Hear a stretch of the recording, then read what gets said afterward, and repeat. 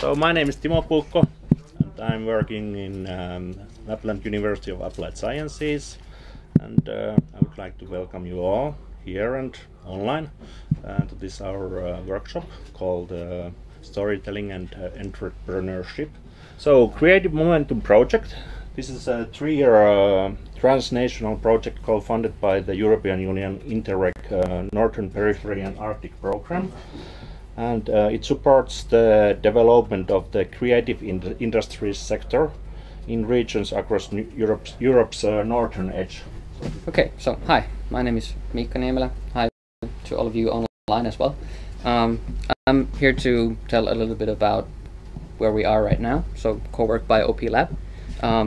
First of all, a co-working space is about the facilities. So we offer, for our members, we offer 24/7 working space, free Wi-Fi. It's better for a more professional image than your home office that you can take actually our customers to a meeting room instead of your kitchen table.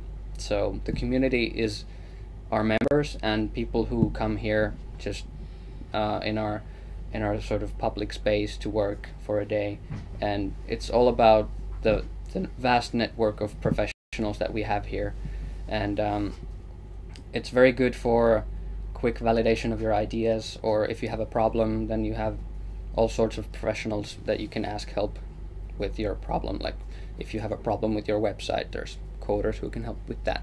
If you have a problem with, I don't know, maybe like copy of a text, then we have a freelance journalist who can help you with that, and we have all kinds of different skills, and it's just great to have all these different professionals under the same roof. It's very exciting. And the third most important part about co-working spaces that we offer here is different sorts of content. So we offer different sorts of events, workshops like this one, keynotes, streams about events like Nordic Business Forums. Also, like overall, we want to develop the skill set of our members and sort of try to make their time here profitable in terms of their career as well, so they can learn different skills and sort of develop their professional capabilities. Here's some pictures of our space. So what you can see here on the top is our ground floor, which is open for everybody on weekdays from 8 to 4. So the idea is that people can come in, do some work, maybe make a few phone calls in the phone booths, print some stuff, use the Wi-Fi, get some coffee, talk about stuff, network. Yeah, and then here below you can see this is our quiet working space, which is for our members, and this is one of our meeting rooms, and there's this event space that we're in right now. So our concept is that we have facilities in 3 floors. So the ground floor is open for everybody from 8 to 4, and our members get 24/7 access to all floors. So members get their own key and they can use the facilities as they please. So we aim to be... Yeah, and the storage locker as well. Why would you choose to work at a co-working space like this?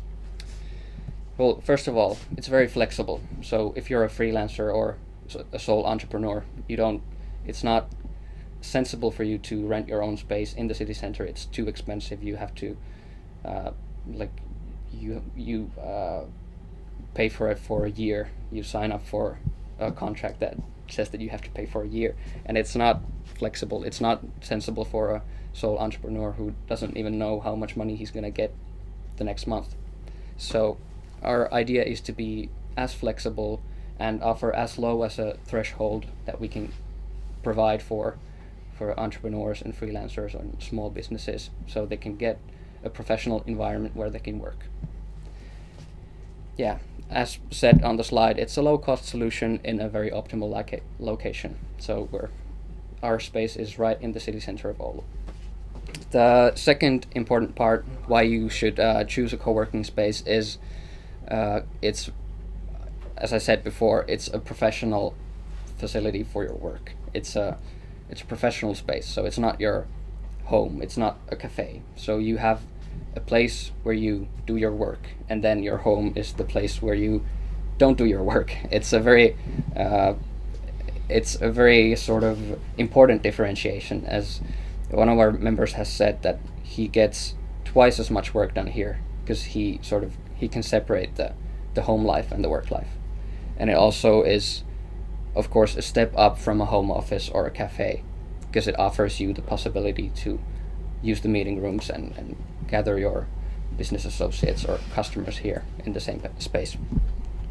And third of all, it's a communal space, so the community is very important. I read some studies about this, and the conclusion that the studies have is that co-working spaces offer a more productive place for work, because people work more efficiently when they feel that they're a part of a community. And this is different from your workplace community, because in your workplace community you have hierarchies. Here in a co-working space you don't have them. You're a representation of your own skills and your own professional sort of image that you provide. You're not a part of any hierarchy. You're at the same level with everyone. And besides that, it's a very positive atmosphere for work. It inspires when people are around you hard at work. You're inspired to work as well. I had these small quotes from our members as well. Maybe I'll just read them out loud. First one is from Jason Brower, who is here today as well. Jason thinks that the public and the private space here is a great idea. He really likes using them both depending on what he's working on. And he says very succinctly that different kinds of creativity need different kinds of space, which is very true. So when you want to talk to people, you can use the ground floor, which is a networking area. And then when you need to concentrate, you can move downstairs to a quiet working space. So that's pretty much everything that I wanted to say. If you have any questions, please ask them. And if you want to get in contact with me, you can send an email or you can go to our website. Yeah, thank you. Okay, so good morning or day, whatever time of the day is it anyway. So welcome here to the OP Cope Lab, and also welcome also those who are following this through the web. My name is Emmi Kärnä and I work in a company called Mystery. I'm an entrepreneur and storyteller over there, so that is why I'm going to talk about storytelling for the next hour or so. I'm going to talk a bit about myself, and also I'm going to give you a bold promise that at the end of this you are going to know how to write a good story and also how to write good stories. Just a little bit about Mystery. So Mystery was founded in 2015 and we do room escape games. I don't know how many of you have heard about room escape games, so I'm going to explain really briefly and not go through the whole history of the thing. But in a room escape game, you come to the place with a small team, roughly from 2 to 5 persons, and you are locked in a room for an hour, bound inside the room. So there are going to be different locks and different sort of keys and different sort of puzzles, and in order to get out, you have to solve all of them. And when I come into this play, I design the puzzles, but I also design the story. So it isn't enough in our games that you just solve all the puzzles, but you have to also solve the story. So we don't let the listener get easily out of the room, but they also have to do work not only with the puzzles and with the teamwork, but also through the story. And we started 2015, like I said. Then there were only 2 of us, and we started our first room in Jyväskylä. We had a series room, which was a story about a student girl who started to have weird incidents in her room. And now we work in 6 cities. We work also here in Oulu, and we have Jyväskylä, Kuopio, Tampere, Pori, Turku and Oulu. And Oulu was just recently, we just arrived in October, so you might not have had a chance to hear from us yet. But we are here anyway, so if you want to come to play afterwards, you know where to find us. We are at Rotuari. But nowadays, we started with that one story, but today we are doing 16 different stories in our cities. So our goal is to make exceptionally many stories and have them as multiple and and different kind as we ever can come up with. And our aim, it's in this really small, humble aim, is to be the Pixar in Finland of storytelling, because we want to produce so many different types that we want people to get the feeling that once they come to the mystery, they are going to have a good story with them for the next hour or so. So that is our goal.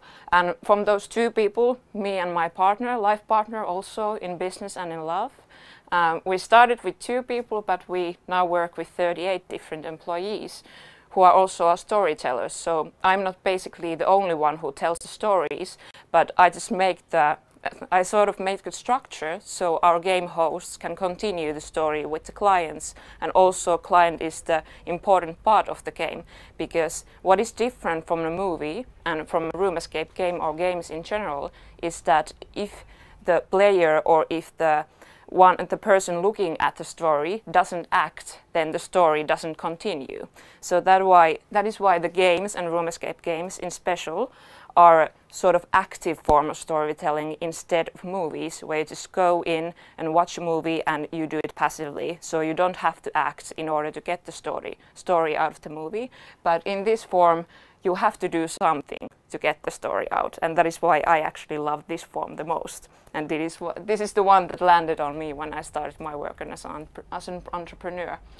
But what basically I do now, I used to also host the games, but obviously now I don't have enough time to do that. But nowadays I'm the one who designs the games, the puzzle structure and the game structure in general, but I'm also the one who designs the stories. And here's 3 examples of our stories, what are going on right now. Vihtorin Vintti happens in Jyväskylä. In Vihtorin Vintti we have made an old bookstore, and in the bottom corner, in the upper corner, we have Jaskan pubi, Jaska's pub.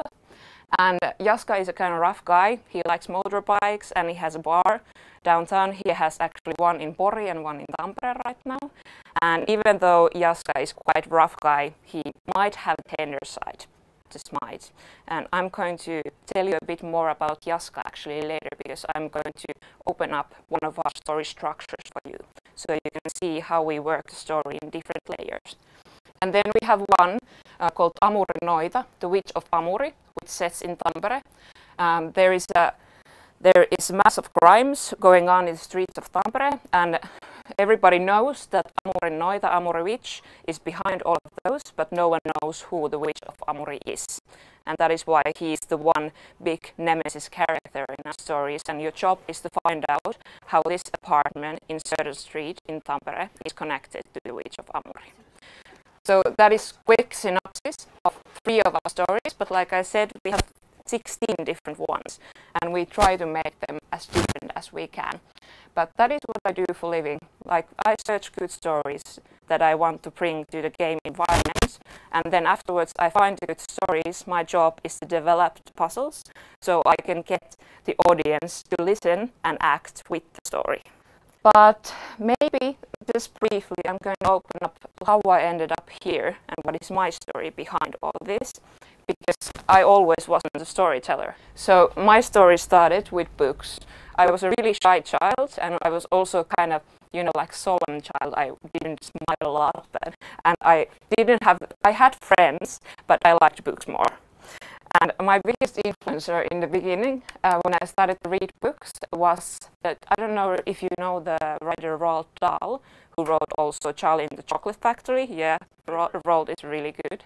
And my biggest hero, when I was 8 years old, was Matilda, the smart girl who read all the books in her library. And I wanted to be like Matilda, because I thought, as a really tiny child, I already thought that the most important thing that a person can have is the brain.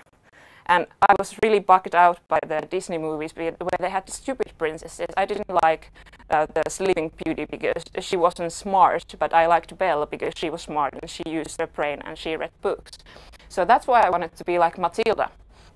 And I can actually give high credit to Roald Dahl that probably Matilda was the reason why I became so curious about life. Because Matilda read everything, I wanted to read everything, and that is why when I got the library card in Finland, I went through all the sections. I didn't just read the children's section, but I quickly find out that I wanted to read about geography or politics or kings and queens and history and all sort of stuff. So I just went through all the shelves that I could find from our tiny village in Ähtäri.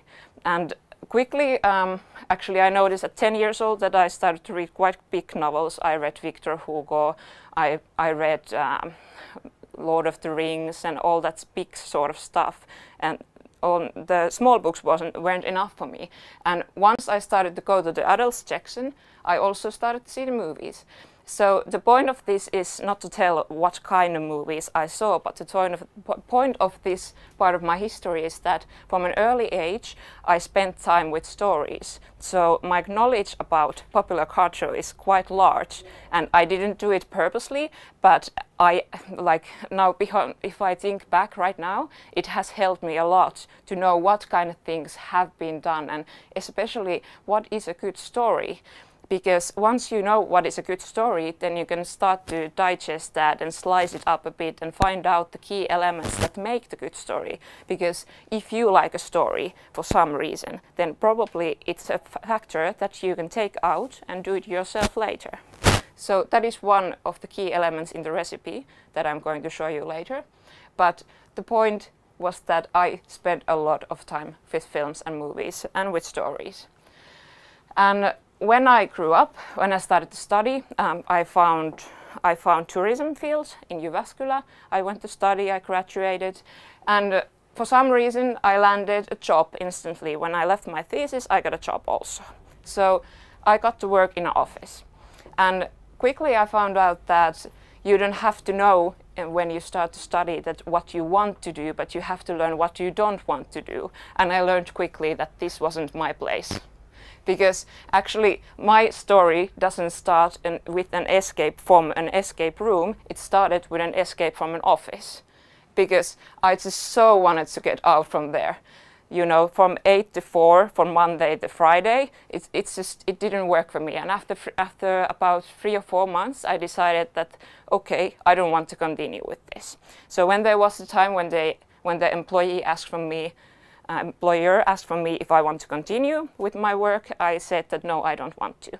And I didn't have any alternative option, but I just knew that I have to get out from here because this is killing me from the inside. So I escaped from there, and it was beginning of 2015, New Year's Eve. I had actually left my apartment also. I had decided to move in with my boyfriend. We had known only for a year at that point, so I didn't have a home, I didn't have work. But we had to use this gift card. So I had this travel gift card from my mother and father about a year ago, and I had to use it because it was expiring. So we Googled for options, and only option was to go to Tallinn, to Estonia. And you know, it was beginning of January, not the balm beaches in Tallinn. It was basically snow, and lots of wind. So when we decided that we are going over there, we decided also that we don't want to do museums for the whole week. I went to TripAdvisor, I Googled, and I found real life room escape for the first time. And it was funny because I was kind of nerdy also in high school. I played a lot, I liked online games, so I had played actually escape room games online. So it wasn't a thoroughly new topic for me. So we started it. This is my life partner, Jussi. And we figured that this is going to be a small thing, just something to do for Emmy for a while. And look now what it turned out, 6 cities. So it kind of like slipped. It isn't so small anymore. But what gave us the idea that we wanted to do this so badly was that I said at the end of the first game that we ever, let's do one with the real story. That is surprising. You might think now, if you have played escape games, you might argue that I've seen one with a story. But if you think through, then I would roughly say that only about 10% from the whole field actually have a story in the game. And there is a difference between what is a theme and what is a story. Theme is only a location. You can come out to For example, there is a sunken ship, or you can come into an Egypt, or you can walk into a jungle. But if it's only a jungle, if it's only a setting, and you don't change as a person, that is the biggest difference. The beginning of your story can be the fact of how the Egypt got into Helsinki. So you can start to tell that there was this historical group that they started their trip from Egypt, and they had sarcophagus, and they were sailing across the Atlantic Ocean, and somehow they ended up in Helsinki, or they had a time machine and they teleported themselves to Helsinki, and that's how the Egypt came from there. But don't just let yourself get away just saying that I have this Egypt in here. Just bother to explain, and you already have part of your story.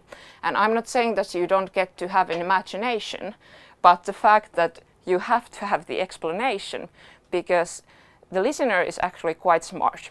They can spot the minor plot holes and loopholes in your story. And that is why my favorite part of the story is the logic in them, because you probably have heard about the causal relationships of what has to happen before something can happen. For example, if I tell a story that I walked in from here, I walked into this building and now I'm standing here, then probably before I came here I had to arrive probably from Jyväskylä or from Tampere, and before that I had to decide that I want to come here. So that is the causal relationship, because if you don't think about the story as part of events, and you sort of like mix it up and you screw it up, then your listener will find out that there is something wrong about the story, and this will cause problems with the authenticity that you are trying to build up to your story. Because if the listener finds out that there is something wrong in the story, and even though they can't point out what is wrong in the story, then they will sense it in somehow anyway. So when you build up stories, just focus on the logic, because in the end you want the listener to identify with the story. You want them to identify themselves with the characters also, and in order to build this identifying themes for the story, then you will have to have empathy towards the characters and towards the stories. And empathy is one of the biggest tools that I use nowadays, because if I want to really make a good story that will have the effects of feeling and significance for the listener, then I want to know what the characters feel. And in order to feel what the characters feel, I have to know where they have come, because even though there is a villain in some of the movies, they aren't just the simple answer is just to say that they are evil, but no one is evil because they are evil. There is always some explanation why people are acting the way they do. And in order to understand why the character or the story acts as they do, then you have to build up the backstory. Because unless you know the backstory, then you don't know what caused them to do this stuff. So always design the backstory when you do a story. It's not because you have to like build a whole historical monument and do books after books of how this thing was built, but just that you know that it's inside your head. Because when your customer comes in and asks, why is this thing like this, then you have to have the answer. And that is the important thing with the backstory. And I actually nowadays talk about icebergs for our colleagues and also our teammates, because there is the part what listener knows in the end, or what the listener knows before he comes in to the place and where you tell the story. But also this is only a thin layer of the story. But the backstory is this big. It has to be bigger than the one that you are going to build, because once they ask the questions of what happened before and why did they do this, and they're going to ask questions, how did they feel and why did they feel that, and if they want to continue the conversation with you, it means that you have to leave questions that don't have answer. Because you have to give room for the listener to engage in the story afterwards, and maybe start to think like, what if this thing would have happened? So that is why it's important that you don't fill all the gaps, but let the listener fill in the gaps, because that is why the story continues to grow afterwards. And I'm going to tell you an example about our story, the pub of Jaska's pub, which is now in Tampere and Pori. So the iceberg model is like this part here is the top of iceberg, what the listener is going to hear, and this is the backstory. So if you are going to play Jaska afterwards, then, well, I recommend that you play something else, because now you are going to find out the story, but I just want to give you an example. So the synopsis of the story, what everybody can read before they enter the game, is that you had a really good night with your friends and you suddenly, in the city, met this guy called Jaska. Well, he was a really nice dude, but you found out that he's kind of rough, but you didn't let that bother you. So Jaska invited you over to his pub. You had a great time, but suddenly during night, Jaska disappeared. And now you are locked in a pub. So what do you do? And that is the synopsis. Only something to get the caller interested, get the listener interested, and get over to the play. So what they learn inside the game is that we have different layers. We have the layer that we want every gamer to get hold of during the game, and we also have the deeper level. When the gamer is so interested that they want to stay out and listen and discuss about the story and ask questions. But we have this sort of like two layers, and the layer that we want every gamer to know is that Jaska invited you over, and he was kind of nervous the whole time. You didn't know what was going on with his mind, but he finally he was acting nicely, but suddenly he just slammed the door and left. And you can find from the pub that he had a threatening note coming from this gang called Blue Dragons, and it said that, Jaska, where are you? Where is the money? We are going to get you. And there has been something going on with these two kinds called Eki and Pena. So they had somehow made Jaska angry, and Jaska has done something for them. And you can find that also from the story, but the result is that you find out that Jaska had to leave because the dragons were going to get him. And at some point of the story, the dragons almost get the players also. So when you leave the game, you are a bit smarter. There is a question in the synopsis, is that what happened to Jaska and why did he took off? And after the game, you will know that Jaska was blackmailed, that he didn't want to upset you with the information, so that's why he just took off and left all the booze for you. So you get to have much fun as you wanted. But the part that is not in this backstory is something that our game hosts, Mysterikot, only know, and they also grow it themselves. So my part in the story is only to do this part. I create the surroundings so our game hosts can develop the story more and more. So that's why the storyteller's part is actually really important. So even though you are the one that designs the story, then just figure out who is the one that is going to tell the story. Because if they have big imagination, then they can make this one go wider and wider and wider and make sure that the iceberg continues to grow under the surface. So the backstory in this is that Blue Dragons is a criminal organization who has been bothering Finland for a while, and they are maybe connected to Amurovich in somehow, but they had been working with Jaska for a while for some reason, and Eki and Pena, those friends of Jaska, have gave away Jaska's location, and Jaska didn't want anything to do with Blue Dragons anymore, so that's why he took off. So that's only one tiny part of the backstory, but the point is that it's so much bigger below here. And for all of those that want to find out about it, then they have access to that information if they want to. They have access if they ask questions. And we want the listener to ask the questions about the story, because that means that they are generally interested and they want to find out what has been happening in the story. But that is one example about that. But now I'm going to get at that point also that the truly interesting character is born from their contradiction and from their inner conflicts. And in Jaska's point of view, even though he is a really rough character and he may spend some time with Harley Davidson gang, then he also has this tender side. He has a hobby of dancing, for example. People find out in the game that Jaska has a mother, for example. He takes good care of him. So when you build your characters, remember that they are not just black and white, that they also have the grayscale. But now to the recipe, actually.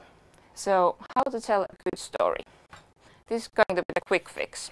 So when I start looking for the next story that we are going to have, then I don't have any idea yet what I'm going to do.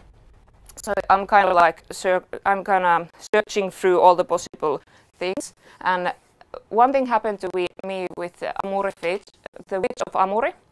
I was going into this middle-age market in Turku. You probably have heard about that. And there was this stall of ancient books.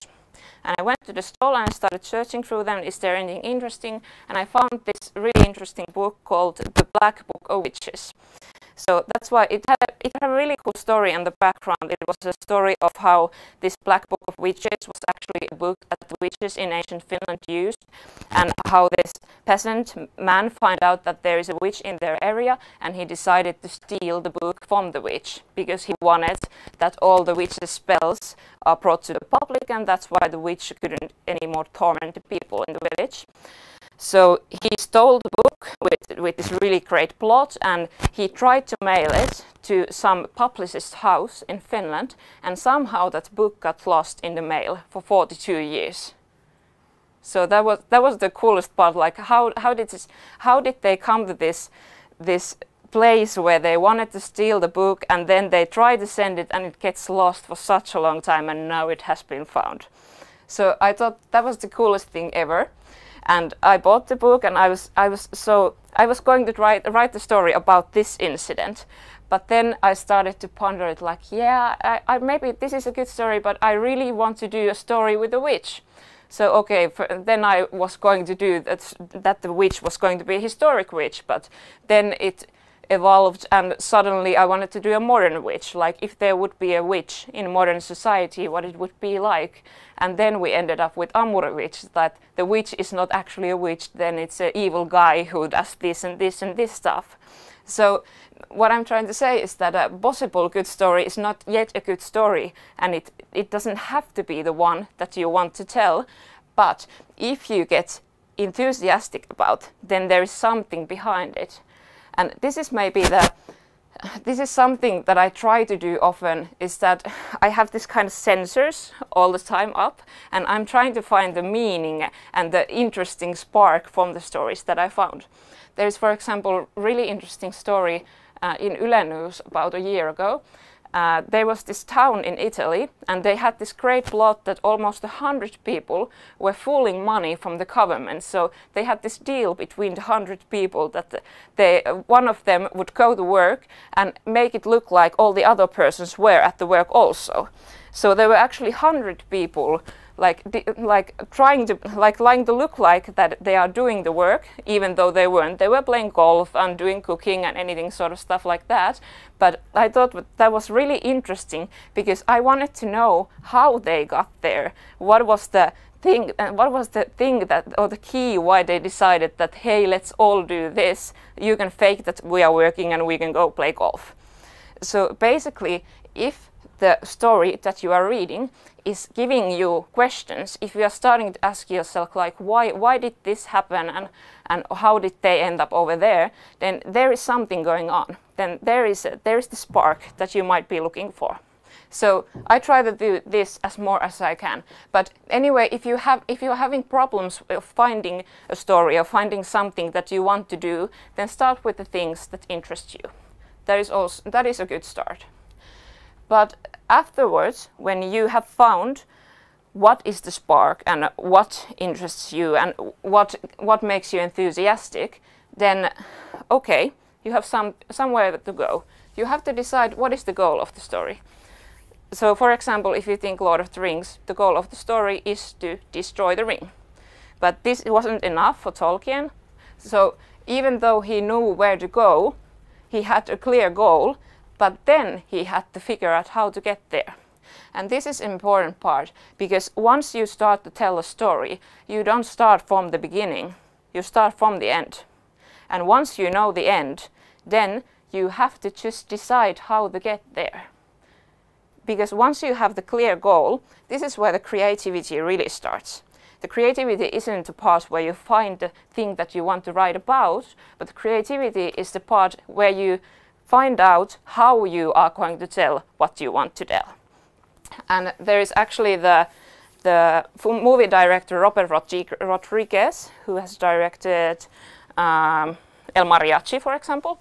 He told once in an interview that when he was doing El Mariachi, he had this scene where he knew that he would have a par, he would have an explosion, and he would have a turtle. And he didn't know anything else about the scene. He just knew that he would have explosion, bar, and a turtle. And that was his start. He just knew that he wanted to include all of those objects into the scene, and he started to build the scene so he could include all of those things. And he ended with the result that fit into his movie. So this is what I do quite often, is that I give myself the structural things that I want to include inside the mix.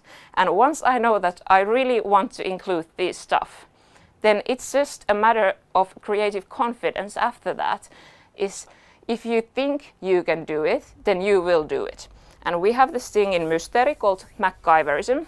So MacGyverism is kind of like this idea that if you are in a tight situation, like MacGyver was really often, if you are in a tight situation and you have limited resources, is that when you know that you are going to survive from the limited situation, then you will survive.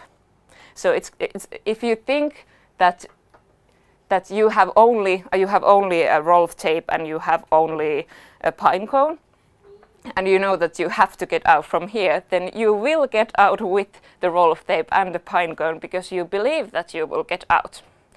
Because in creativity, when you are in a tight situation and you do as best as you could, you do as best as you can, then that is the best that you can do. Because in the tight situation, you don't get to do it twice, you get to do it only once. And when you get out from the tight situation, it was the best option that you had. You did your best. And once you know that you will eventually do your best anyway, then you know that the result is good. So that is the thing with this one also, is that if I would have the turtle and the explosion and the bar, I would know that I would get to the best result because I didn't have any other option. So I like to train myself also with this. I go through different kind of newspapers and I point my finger at the random word and I decide that I'm going to write a story with these 3 words. And they are not going to be the biggest stories or the greatest stories that I've ever written, but anyway, they are going to be stories. And that's also straining your creative mind to think out of the box and thinking of how will I fit these things in this. So that is why first decide what is your goal, and once you know the goal, you just want to get there. And then afterwards, when you have planned a map of how to get there, how to get to your goal, then the question is that how will you tell it? Because nowadays we live in a world where storytelling isn't only happening in campfire, and it's not either happening only through text. But once you have decided what your path is, and you think that, well, I'm not that good a writer, then you can decide that you're not going to write it. Because nowadays we can tell stories through so many ways. We can tell stories through speech, through voice, through sound, through tastes, through pictures, through music, how many forms ever you like. So once you have decided what is your path, then decide how you tell it. And for example, my path is tell the stories through real life games. But you just have to decide what is the best format for you. What is the special way where you can tell your story, and is it even better to do it in different form than in the other form? Because we can accept that we are different kind of people and writing isn't the thing for all of us. It might be something else. So to recap, find your inspiration, then decide the destination, then decide how you reach destination, and then how do you tell it. And this is actually something that you can practice with any modern story. You can think, what was the inspiration for Lord of the Rings? Then you can decide what was the destination, where they wanted to go, then how did they get there, and how did they decide to tell it. So this is the quick fix. If you want to tell a one good story, then this is all you need. Just ask these 4 questions. But only one story, it might be a stroke of luck. It doesn't yet mean that you are a great storyteller if you told one good story. But if you want to tell many good stories, if you want to be a good storyteller, then you need different stuff. And this is not a quick fix. This is something that is going to take you a while to get used to it. But in the end, you will have resources of how to tell stories. So, what I do in my job, these are things that I use and why I think I can tell good stories. This is just, I think, this is like, there might be something else and this works for me. And the fact that it works for me, it doesn't mean that it's 100% works for everyone, but at least these work for me.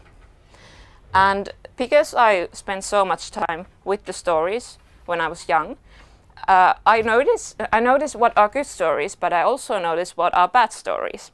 And for some reason, I started to think like, why didn't I like this? And that's why I started to think like, okay, I didn't like it because this happened. So I started to find the loopholes in the story. Why didn't this suit for me? Why did I think that this wasn't good? And once I started to find the loopholes, I started to learn from the mistakes. Like, okay, if you are going to design a time machine, then you don't want to make this mistake in your own plot. So I find I'm a pretty good person to find flaws from other stories. It sounds terrible, but it helps me in my work. If I find a flaw, then I know how to do it myself better. And like I said in the beginning, I was really curious already as a child. I am still really curious. I can count with 5 fingers the only things that don't interest me in the world. I'm generally interested about everything. And that is why I love my job, because I really get to do a lot of different stuff. I get to study astronomy and chemistry and everything. So once you are curious about everything, then you have better building blocks for your mind. So don't just focus on the thing that you do in your business. If you are in accounting, then it's fine. It's really good that you know a lot about accounting. But if you want to be a creative accountant, then I really suggest that you explore other fields which are interesting to you, because then you might start to think outside the box. So curiosity is the key for the creativity. But also, you have to feel empathy. You have to know how the empathy works if you want to build believable stories and believable characters. Because once you have good empathy resources and you practice them, then you are on the right track. Empathy helps you when you want to set in other person's shoes. So you have to vary your point of view. And if you have to vary your point of view, you understand different kind of listeners also. In my job, I have to bounce all the time between the gamer, I have to bounce with media, I have to bounce with game hosts, I have to bounce with my own point of view, with my business part of point of view, with our competitors' point of view. And the key is that when we design the game, then I have to change the point of view quite a lot. There are actually 7 different points of view that I have to juggle all the time in order to keep the game good for everyone. Because if it's good only for the gamers, then it's probably not good for the game hosts. So remember to change your points of view all the time. And then you sort of have to have this vulnerability to spot the significance from the stories. That if you read a lot or if you watch movies or consume stories, then just keep those antennas up because if you feel something from the story, if it starts to arouse questions, or you feel that there is something really significant in the story but you can't really point out what it is, then you are on the right track. This is something that is really hard to like put on. There is an on and off switch, but it's something that develops over time.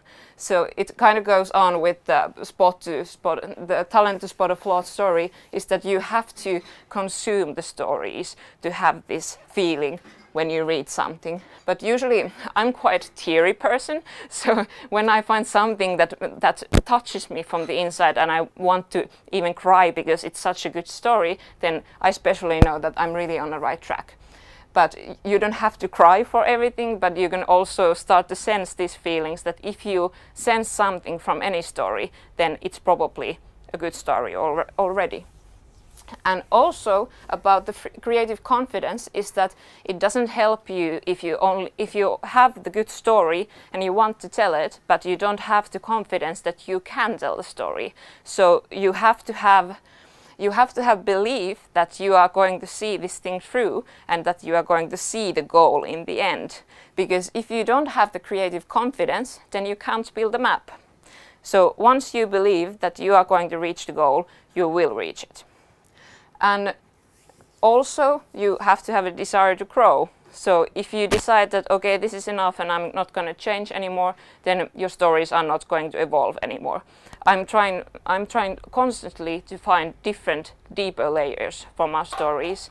And if I want to go deeper into the story, it means that the stories also evolve, and I'm not going to produce only the same kind of stories.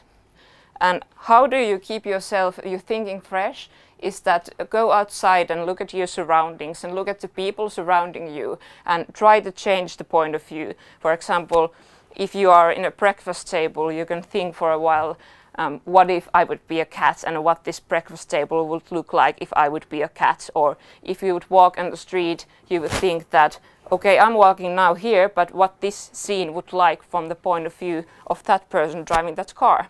So do this mind games when you walk around and try to see the world differently, because that helps also you to build up the story and give yourself the blocks in your mind where you can build up a story.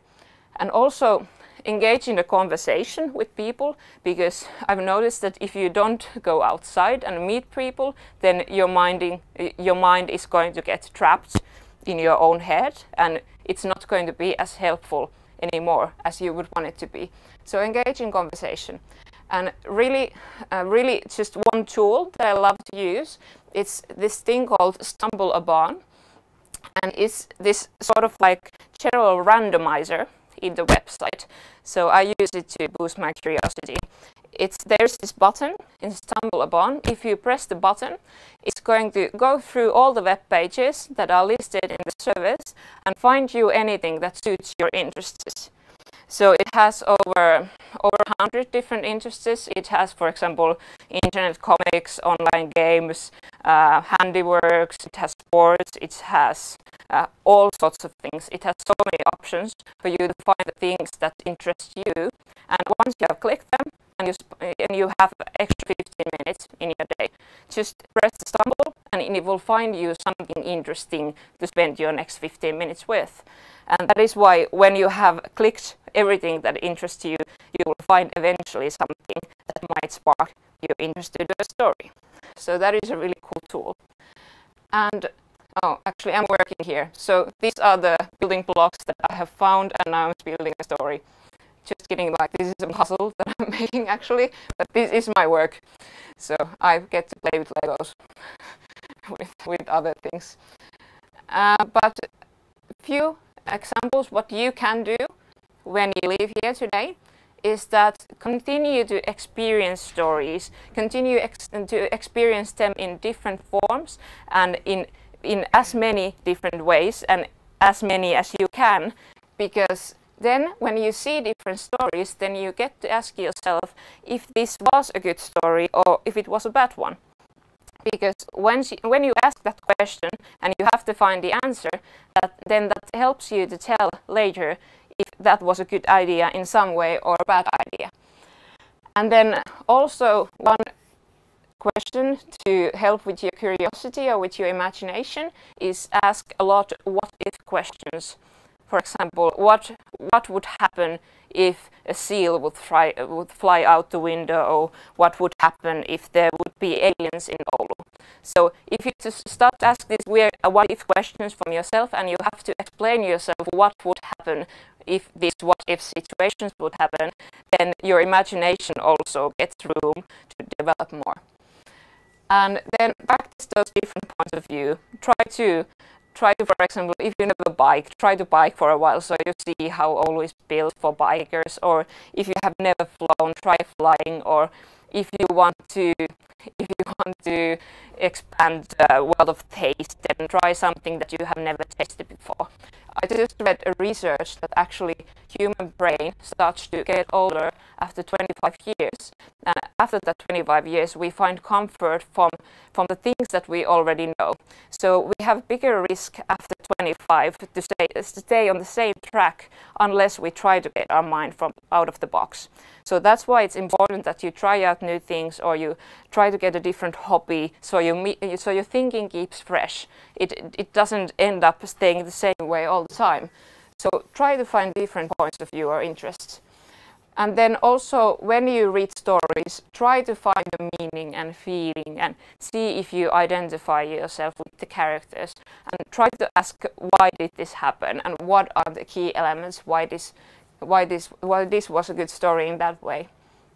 And if you're having trouble with starting, if you don't have any ideas of how to build a good story, you don't even have the spark yet, then start with the things that interest you. Because if you already love something and you just want to tell a story through that, then it's probably a good starting point. If you love it, then it will end up being a good story if you decide to do it through. And then respect the logic in the story, don't break it, try to make it as logical as possible, and stay genuine to yourself, because the listener can spot the fake instantly. If it's not you, then it's not worth doing. So that was all from me. If you want to visit us, you'll find us from mysteri.com, or you can contact me also in some other way. And now time for the questions. Thank you. So your brain is working all the time and you're getting new ideas. How do you keep track with those new ideas? Do you have a pencil in your pocket? Or how do you do it? I have a pencil, and I should have like a book like that, but I carry only different sheets of papers. Yeah. So I have, like, at the end of the day, I might notice that my book is filled up with 20 different pages altogether, and they might be so from so many ideas that I would have to get them to the book. But I just write stuff down. When I get the idea, I just have to get it written somewhere or drawn.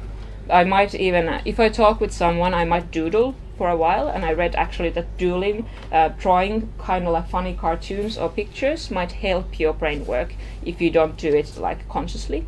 So I doodle a lot, and sometimes I just notice that, okay, I designed a puzzle while not thinking about it. So that's why you have to let your unconscious mind also work and give it some space.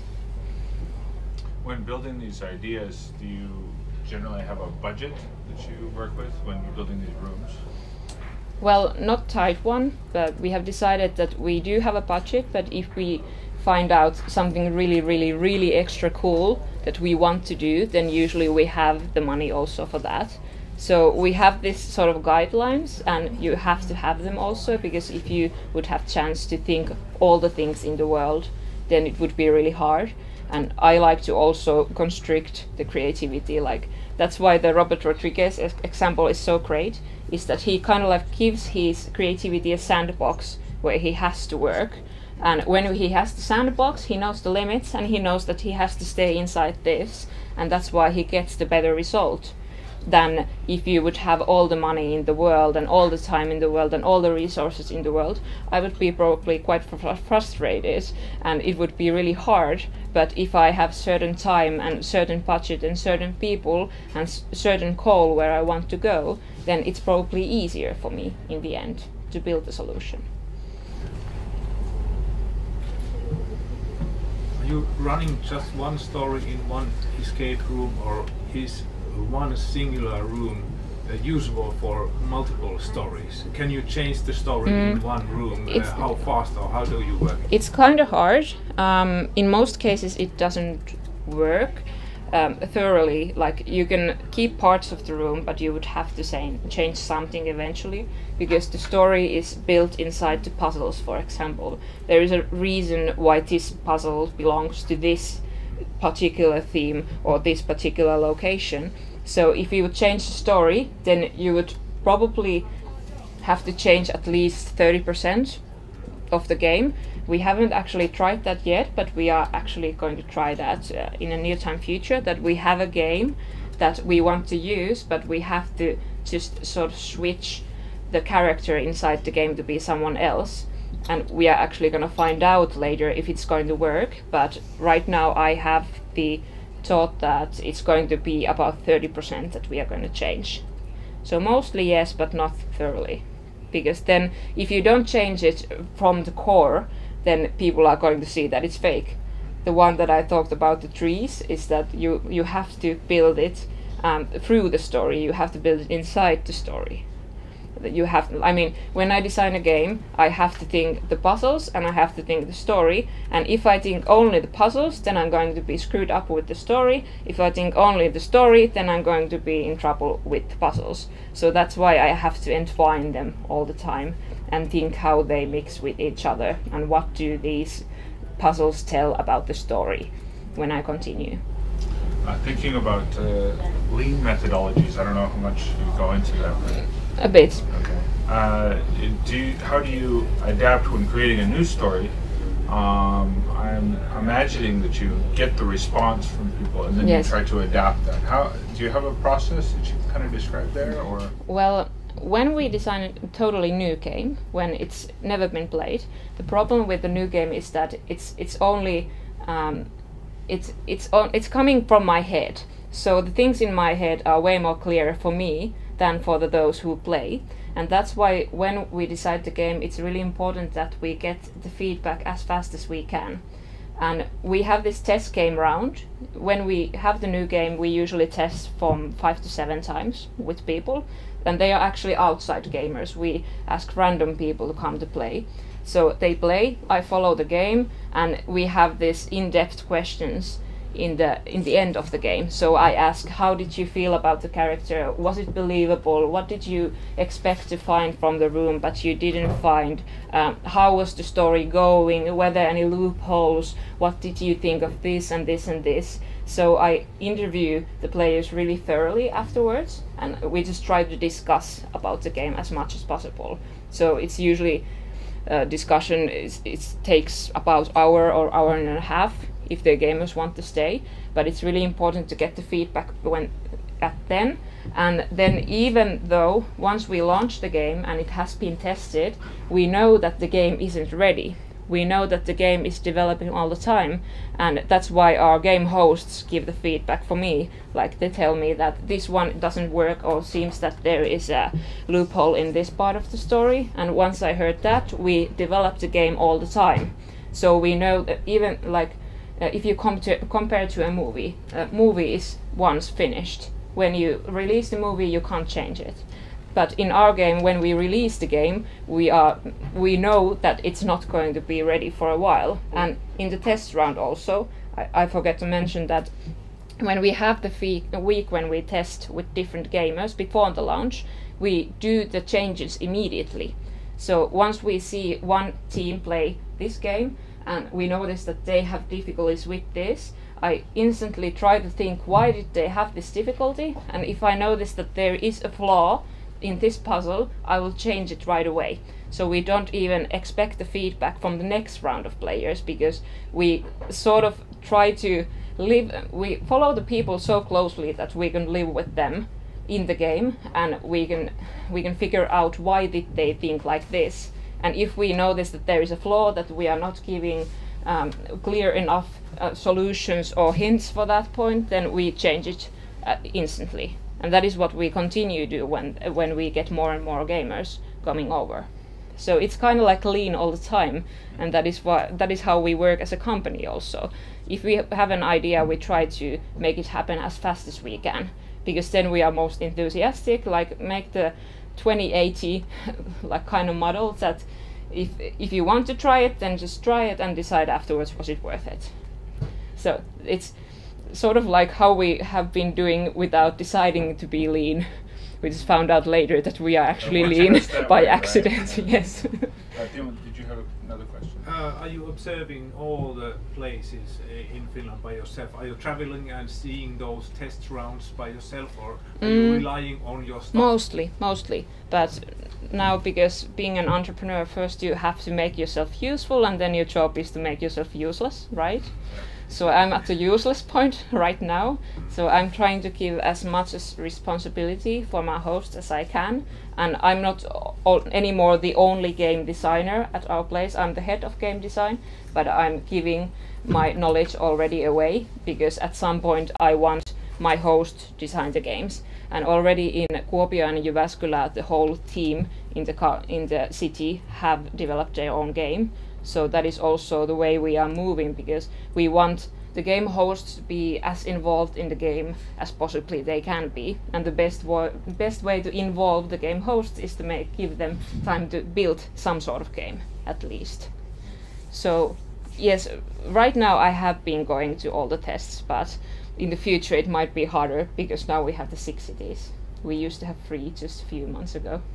So basically your business, you have a location in a city, and you are creating the game for this particular escape room, and you are playing it so long as you are having customers. And if everybody everybody has seen the game in that city, then you will change your game. Yes, exactly. That is the point. Yes. Because in this field, for some reason, people don't play it more than once. It doesn't work like movies. Even though you kind of remember it, you still want to see the movie another time probably. But in this game, if you have the idea, then you know that you will have the same idea again. And that is not as thrilling to do second time as it would be for the movie. So you can sell your product only once for a customer. Yes, if you are in a bigger city, it might be 2 years, almost 3. 2 years. Yes. In Tampere, for example. But if you are in a smaller city where you obviously have a smaller population, then the cycle is way more shorter. So it might be a year and a half. It depends really much. And also it depends if there are any other game companies in the same city. Because if you are the only one in the city, then you are the sole provider of the games, and then you have more responsibility to give more games to the gamers.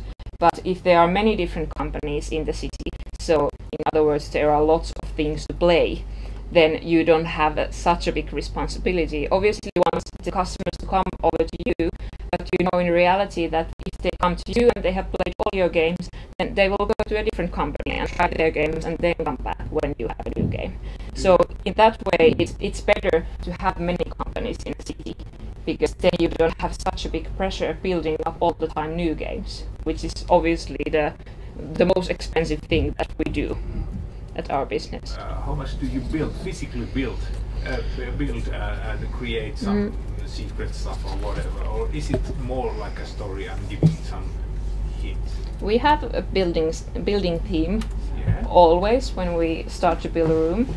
It's basically 50-50. 50% of the people involving in the building process actually build, and the other 50% they focus in the tiny detail or in the story or in the puzzles. So it's surprisingly big, but it depends really much in the room what we want to do. If we want to build a sarcophagus, then we will need more building, obviously, but if we just want it to be someone's study, then it doesn't need that much building. So it depends really much. Well, okay, more on the business side. When you expanded your idea and you've gone from 3 to 6, for example, I'm sure you have some kind of growing pains. Not pain yet. I hope it's not coming either. But the biggest challenge was that just to explain a bit. In the beginning of September we had only 3 cities, but in the beginning of October we had 6, because we bought another company who had the games in Turku, Pori and Oulu. And now we own the games that they had and also the places that they had. So because we did this big jump and bought the company, we also had 13 different new people starting at our place. So the real struggle is going to probably be of adapting the new people with the old people, because we had to recruit almost as many people as we are employing before the change. So now we have kind of like the old company and we have the new company. So the interesting part is going to be when these two types of company, of two types of mystery meet next year for the first time, when we have our pre-Christmas, after Christmas. So that will be the interesting part. And also obviously how are we going to give our values and vision and strategy for the new people who have not had chance to have as many games as the other ones. So the challenges are probably going to be with the concepts and with the people, but so far so good. No clashes yet. Hopefully they are not coming, but we are trying to prevent them anyway. Thank you.